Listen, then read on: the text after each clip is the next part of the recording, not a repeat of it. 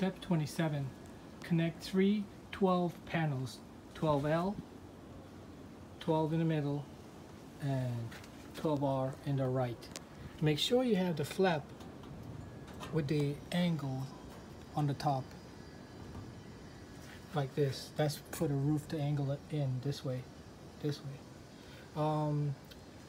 also, you're going to use nuts and bolts to connect the two top panels. You're going to actually use, for the first time, 2 washers with the nuts and bolts on either side of the nuts and bolts for all of them. There's washers on this side and washers on this side, and the same goes for that end.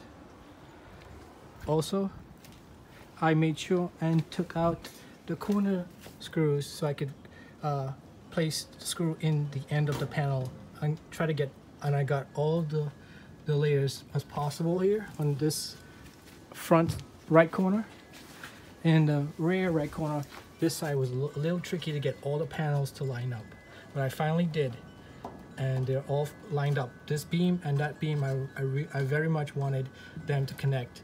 That's very strong structure like that, especially the wind. The sea is that way, and most of the breeze and wind comes from that direction most of the time. So that's step 27.